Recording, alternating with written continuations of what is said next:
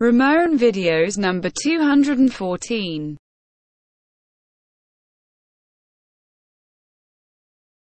How to build an elliptical arch with brick of manual elaboration and with exposed face placed with prepared dry mortar M7.5.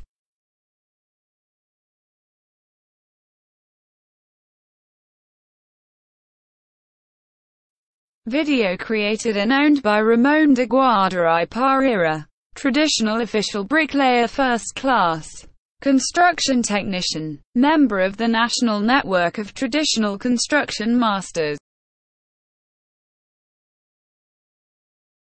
First part. Step by step.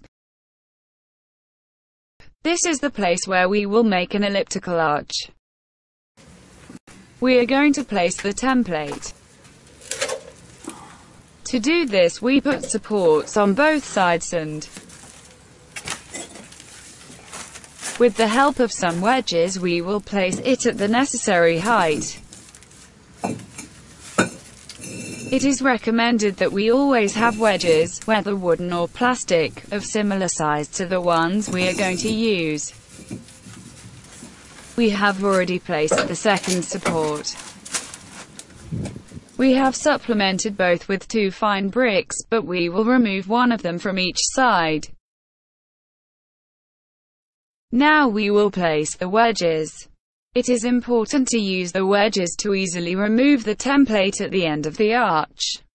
If we did not put the wedges, the arch supports would be very pressured, and to remove them would probably have to be broken. The wedges on the back are placed to prevent it from moving.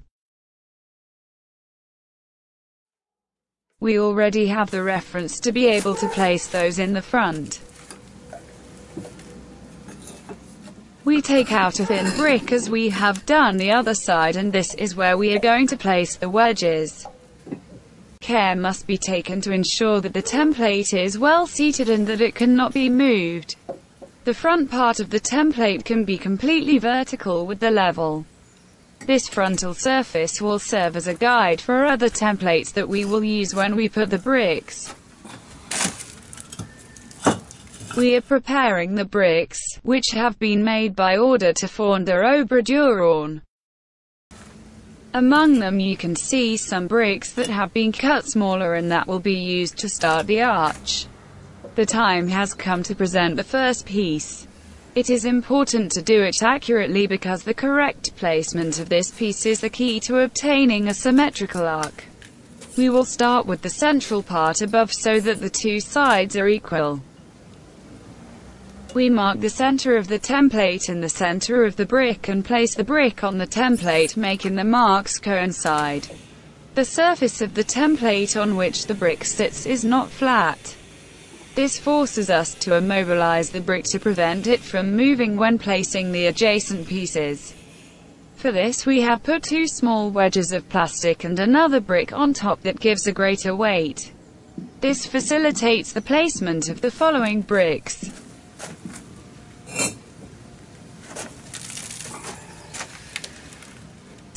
The placement of these first pieces is usually done with quick-setting cement, but in this case, we have also considered convenient to make them with dry mortar prepared for 7.5. It can be done easily too. The difference is that with quick-setting cement the template can be removed immediately, and with mortar once everything is prepared, we cement the side of the brick and put it on, holding the one that is put in place so that it does not move. The reference piece allows us to continue. We try to choose bricks that are not damaged. We are placing the bricks one on each side to go, forming the arch.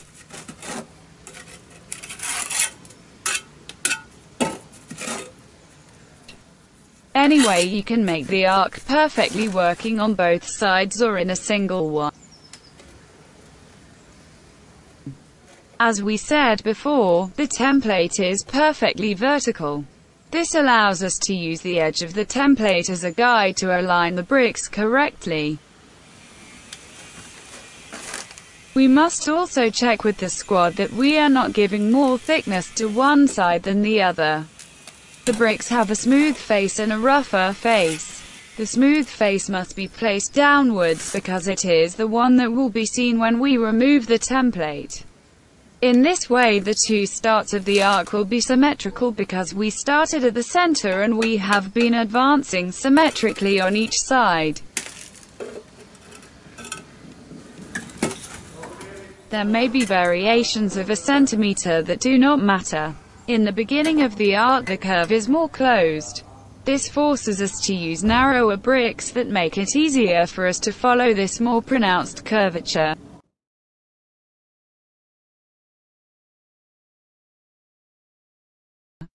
Always check the level to avoid unwanted inclinations.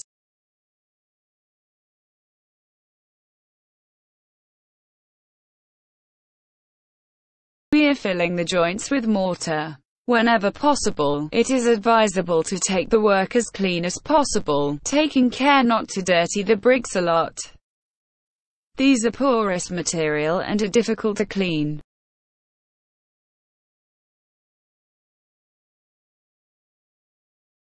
The bricks have been cut to the right size to fit well.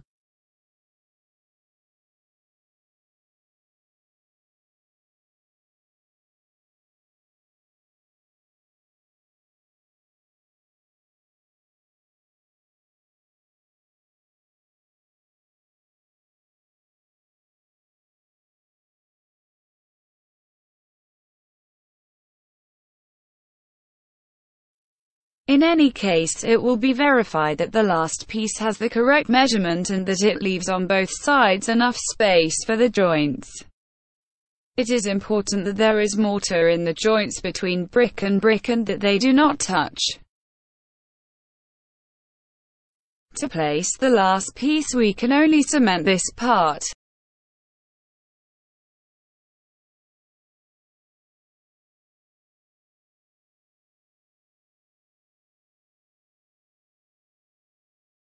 We place the piece and press it against the mortar to fix it and leave enough space for the joint on the other side. This other joint will be filled with mortar using the pointing trowel. You have to be very careful with these arcs.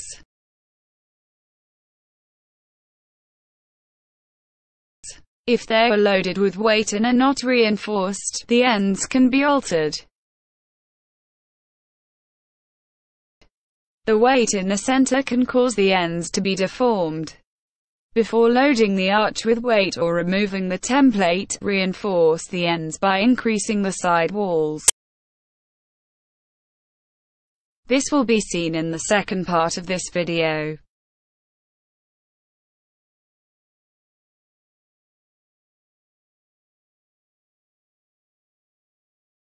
Now we are going to place the second row of bricks, which will require more caution. We wet the first row well with the sponge so that it absorbs water from it.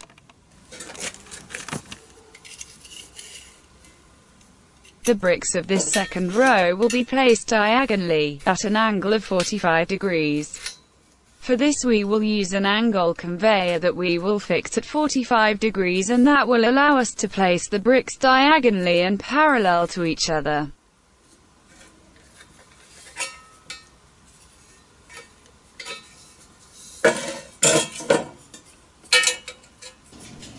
We have marked the center in the template and we present one of the bricks we want to place. This piece of wood is a gauge that serves as a guide to place the bricks at a certain and constant depth. This depth is approximately 12 millimeters. And with the angle conveyor I get the inclination of the piece. Observe that if you put the brick guided by the view is very difficult to guess. However, with the protractor and starting from the center mark we mark the correct position of the piece. Now we mark the inclination of 45 degrees coming out of the center that will serve us to place the piece.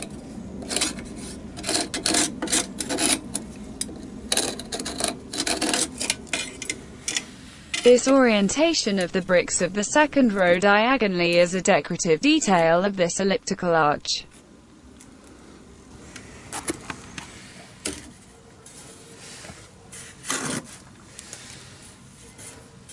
With this same technique we will make other arcs in which the second row will be placed in different ways, which will allow us to choose between them. We have already put the mortar to place the first piece.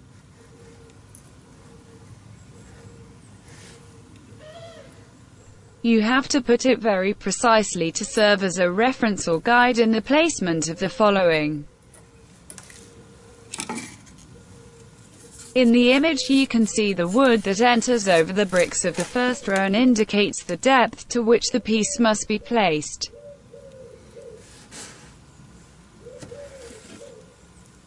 This has to be completely vertical, but the following ones follow the inclination of the arch. This inclination, as will be seen later, we will check with a small tile that serves as a square.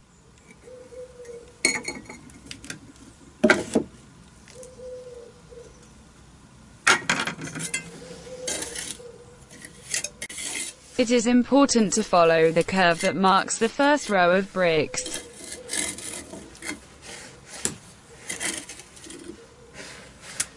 We also use gauges or plastic guides for the joints, both vertical and horizontal. It can be guided by sight, but it is more effective to use the separators.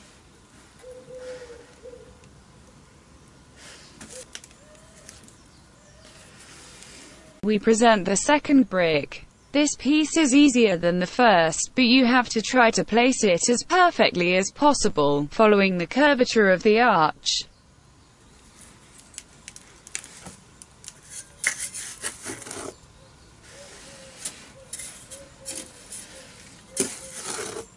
Keep in mind that the back of the piece is more to the right than the front, and therefore will be more inclined behind than ahead.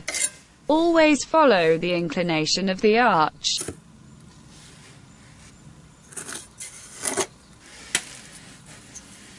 At the beginning it is a bit more difficult, and the most complicated of all is the start of the extremes. The excess mortar should be picked up with the pointing trowel to keep the area clean.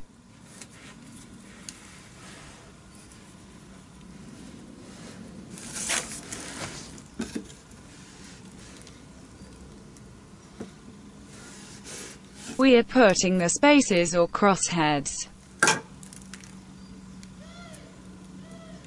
This same template that we have made also marks the plumb line for the front, because it is supported by the template that is completely vertical.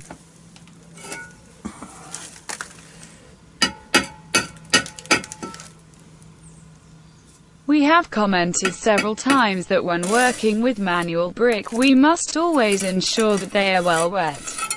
Wet does not mean soaked, drunk, but wet enough so they do not quickly absorb the water from the mortar.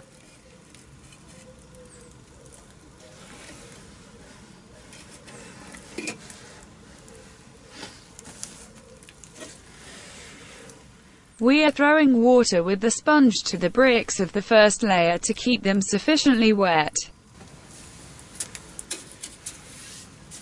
In the image you can see how we are distributing the mortar well. It is easier to put the bricks without mortar on their side faces because in this way the joints are appreciated. Here you can see that the back parts of the bricks have to be lowered because otherwise they would be too high.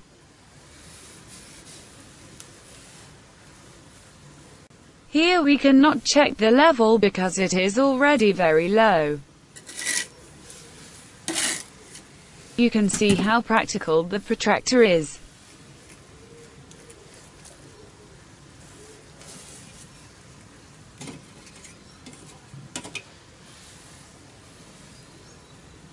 The fact that the bricks are wet allows us to move them and adjust their position. In the image you can see well the mission that has this template.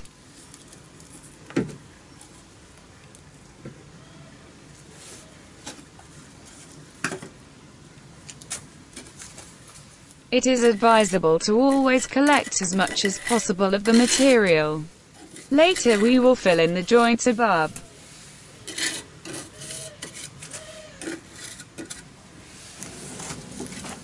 It is entertaining to do, but once finished you will see an arch with a nice finish.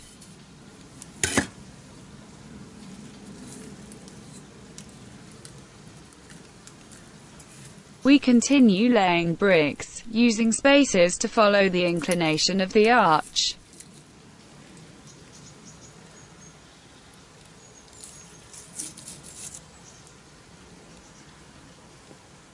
As we said before, the tile gives us the brick inclination.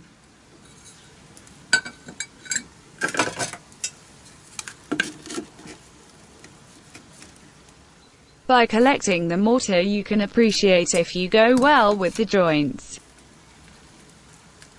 If the joints were full you could not appreciate well if the width of the joints is maintained. The placement and depth of each brick must be verified with the template.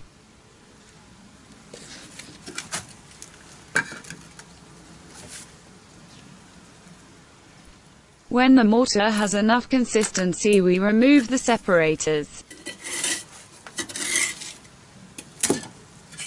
Here the protractor comes to us from the opposite, but using it in this way also allows us to place the brick at 45 degrees. It is very easy to get lost, and then, when you have everything done, it turns out that it does not fit well. Now we have put the protractor on the back so we can appreciate it better.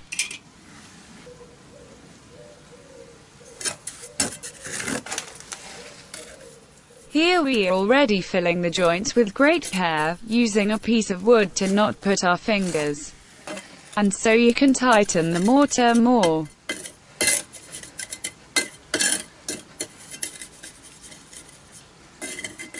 It is necessary to tighten well with the tip of the trowel so that the mortar penetrates well.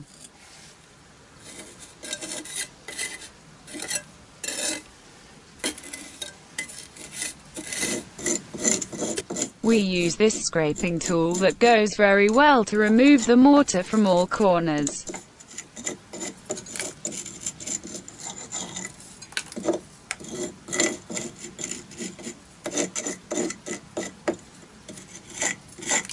We are collecting the mortar with the hand so that it does not fall, although a rendering tool could also be used.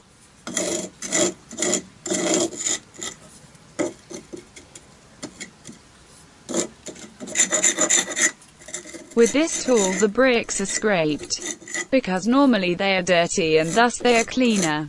It is advisable to scrape the corners overall so that they do not remain full of mortar.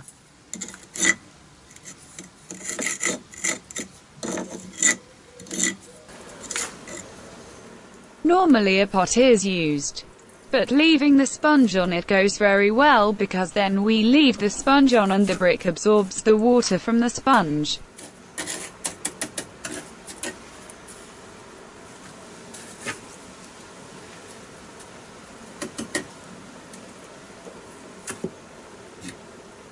Realize that every time I take a brick to put them in, I check them so they do not have broken or eroded edges.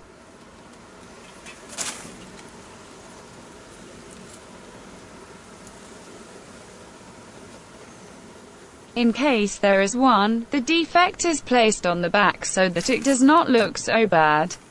This brick is missing some mortar underneath, so what you have to do is take out and rectify.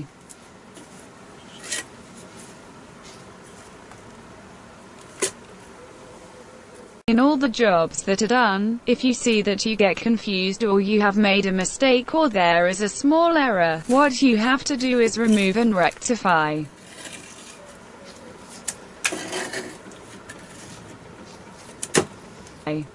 You have to place them perfectly, thinking about the final delivery of the bricks, which is the most difficult part to execute.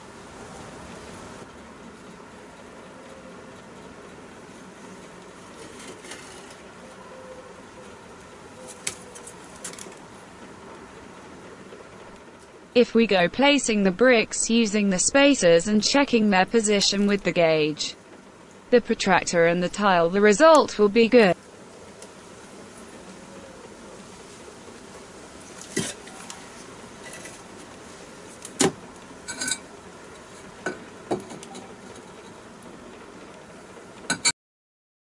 End of the first part. Video created and owned by Ramon Guarda Parreira. Year 2018. Video number 214 of my construction videos collection.